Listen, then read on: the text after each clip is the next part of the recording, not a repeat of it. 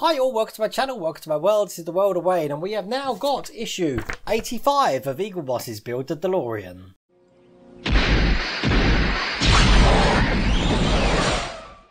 And please, to all my English viewers, please bear with me 30 seconds while I make good on a promise. Willkommen in meinem Kanal. Willkommen in meiner Welt. This is the world of Wayne. Welt von Wayne. Einen großen Dankeschön an all mein deutschen Schauer.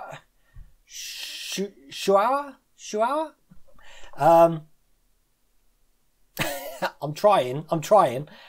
Das kleine Deutsch, von dem ich sprechen, kommt aus der Zeit, als ich der Lindwurmstraße in München war und die Blockbuster-Video geschlossen. But wie geht es dir? I tried. That was just my German viewers. I tried to do some introduction there. I don't know if my German's any good, so it's been a long time. I hope that made some sort of sense. Anyway, issue 85, what we got to do in that? Basically, we're going to complete the surround that we built last time. This here, and we're going to be installing it in the car. And thank you to Nigel Watson, who was the first to notice in the last issue that I put the little water tank there upside down. Isn't that absolutely typical? And as I mentioned to one of my other regular viewers, Vince down in Tasmania there, normally when things go wrong, it's normally after I've just said this is an easy part. Goes to figure. So let's hope I don't make any mistakes in this one. But look, all the bits we got here, look, this bit is metal. Just so you know, we've got the plastic bit, we've got some BP screws, DM screws, AP screws, and we've got some lights there. Just show you what we're going to be doing.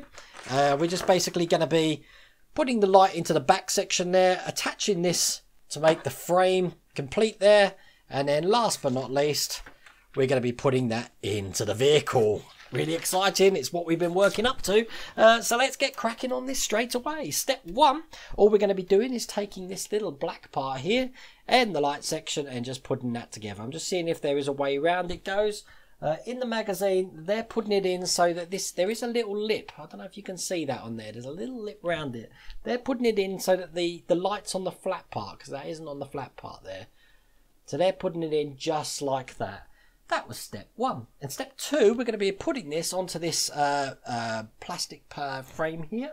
Again, the way round that they've got this going, they're holding it this way. This is just going to be going into these little holes just at the top there. So this is going to be going in just like that. And it's going to be secured in from the other side here with two lots of AP screws. Of course, it's going to be AP screws.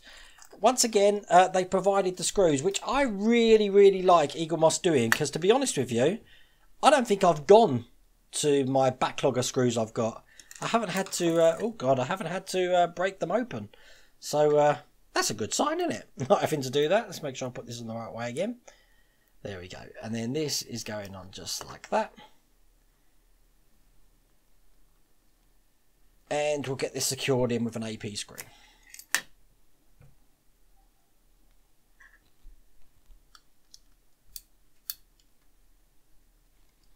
So I put one in just really lightly before I put the second one in. I'm guessing this will light up because, as you can see, there's a hole in there for perhaps a little LED or something. It's labelled as an engine light, so I'm guessing that, yeah, that will light up eventually. I'm not sure how it's going to light up though. I'm guessing once the headlights are turned on, it will probably turn on with the headlights. But that, I'm just giving this a little bit of a tighten up. There we go. That's the engine lighting, looking just like that. Pretty cool. That was step 3 done. Now step 4, we're going to be attaching this to the frame that we did last time. That's looking just like that there. Obviously it's going to be going on this side here, and we need to make sure that we put it on the right way, because I've got a habit of putting it on the wrong way. But this is basically going to be going, it's going to be going on here just like that, with the engine light at the top. Now you've got these little holes here and here to put this into, so that's going to help you line it up. But it's going to be secured two ways. It's going to be secured, oh, let's get this last one in that's being fiddly. There we go. It's going to be secured at this side here, and then it's going to be secured underneath. So the first thing it wants me to put in is the screws that are going in this side here. I'm just going to put that gently down because we're going to be securing these in with BP screws. There's 4 of these, 2 for each side. So let's get these in. please feel free to shout at me if I'm making mistakes, because if I make a video without mistakes, then something's gone wrong. I think I've rounded a screwdriver there, you know, because that one didn't really want to tighten that up very well. But we'll get the other one in. Just putting the two corners in first, as you can see from the top camera. Although that screwdriver has lasted quite a long time, I think I'm going to have to tighten these up with another screwdriver. But I'm going to put these in as tight as I can get them. That's 2 in. Put the third one in. Now, Eagle Moss did send us about, how many issues? About 8 issues ago, a high impact screwdriver. So I'm just going to put these in just to start them off. And then I'm going to try the big screwdriver that they gave us in the last issue, just to tighten them up. So, last one in here. And there we go. As you can see, all of them are in. All lovely. And that's basically secured that in just from this side. Now, we're still going to be securing this in from the underside. As you can see, we've got 2 little bolts to put in there. And these are DM screws, 1 in each side. Once again, they provided the DM screws, because I believe every other thing that we're going to be doing now is with the DM screws. So once again, I'm just going to put these 2 screws in. So first one I'll put in this side here.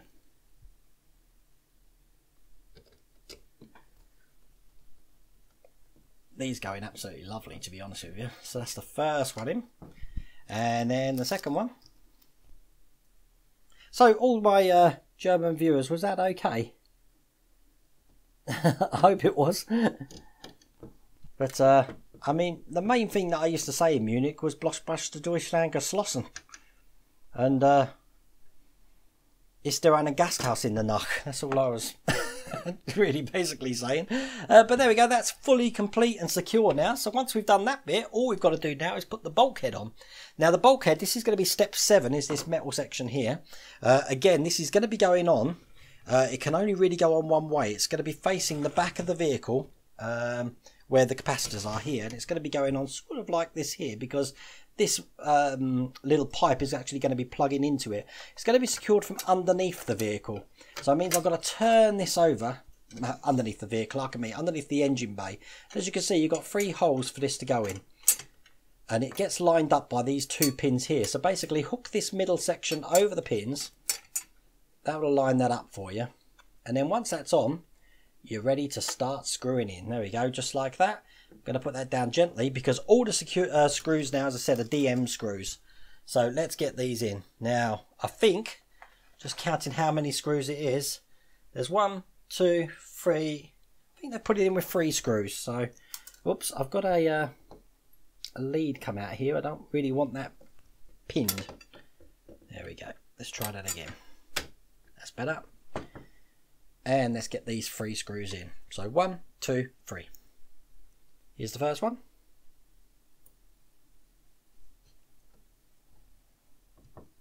These are going in absolutely lovely. I do like the DM screws. I'm just putting these in lightly before I tighten them up completely, because I don't want this falling out. That's the second one in. Last but not least, here's the third one. I'm getting excited for the next bit, because the next bit we get to actually put all of this finally into the frame of the vehicle, which I have already taken off the car. Oh god, why doesn't this want to sit in properly? Let's get that in properly. There we go. And I've tied the wires up that you'll see in the next stage, just to get this all ready to go. There we go, and as you can see from underneath there, they're all tightened up. So that's what it looks like on top, and that's what it looks like just like that. That is now completed. We are now ready to offer this to the vehicle. So what I'm going to do, put my screws to one side. I'm going to get my dirty mat here, which I'm definitely going to need, because I'm bringing up the actual frame now. Now the frame, I have put loads of masking tape on so the doors don't fly open when I turn it upside down. And obviously it's going to be going in this section here. Now step 10 tells you to tidy these wires up so they're going that way. So as you can see, I've batched them together and I've just put a bit of masking tape across there just to hold them in place, so I can offer this section to the vehicle. Now obviously the way it's going to be going is with the bulkhead pointing to the back. So when this goes in, not quite sure what they want us to do with the wire that's coming out at the moment, but that's basically going to be sitting in just like this. And it can only go in one way because you've got the mounting points. You've got 1, 2, 3 mounting points on this side. 3 mounting points on this side. God, where else are we screwing this into? We're screwing it in loads of places. Let's have a look. 1, 2, 3. 1, 2, 3. Oh, and apparently there's 2 at the back as well that we're going to be screwing this into. I can't see where the... Oh, and the 2 at the back's down here. So there's going to be 3, 6, 7, 8 screws to put in here. Oh, this is going to be fun. So let's get this started to put in. We'll see what this looks like when it's all connected. First screw, I'm going to do over the far side here. Again, I'm not putting them in all the way. I'm putting them in enough just to hold them in. Let's do one on this side.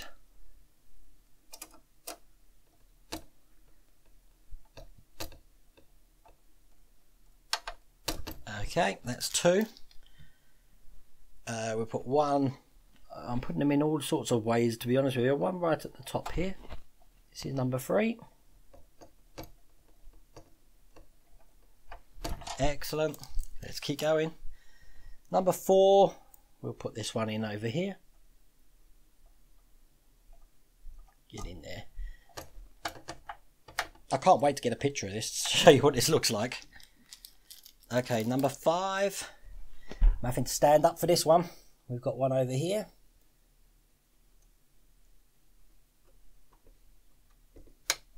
Excellent. Number 6. Just at the front here.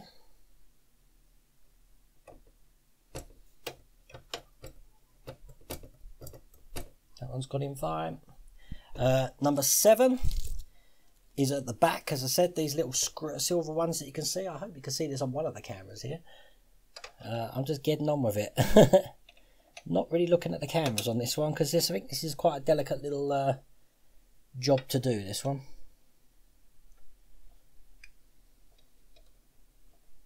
That's number 7. And last but not least, number 8 in here. Now what I'm going to do, I'll just have a quick cutaway while I tighten them up with my other screwdriver. Okay, and as you can see, that is now all on. We're going to turn it back so you can see what that looks like. Oh, how impressive is that? Still got this lead coming out now, but that is the engine frame completely in. I'm going to take a picture of that so you can see what that looks like just as I've just put that in there. And I think we can't go on without just putting this on the car to see what it looks like on the car with the engine underneath. There's one other thing that I've still got to do, which I missed out. Step 9 is basically just putting this pipe into the bulkhead at the back here. So, yeah, so this basically goes into the bulkhead at the back, which I'll just put in now. And then that attaches into the vehicle just like that. As a matter of fact, it's probably best to show you a picture of this because it's hard to get on camera. Now, I'm not sure how that wire goes, if you have to train it round or if it just goes loose. I suppose it's entirely up to you, to be honest with you. I'm going to have a play with that, I think, and see the best way that can go on. But that was that issue. Pretty cool. It's really coming together now. The next issue, we've got some cross brace, which they're called in the roof interior that we're going to be doing. Look at that. That's coming soon in the next issue. That will be issue 86. There's going to be a delay next week. I'm not going to be able to do issue 86 for Thursday like I normally do because I'm at the Insomnia Gaming Festival in Birmingham NEC from Thursday to Monday. So if any of you are there, you'll probably see me there because I've got Bring Your Own Computer. I'm going to be there for 5 days. Other than that, hope you like that video. Take care.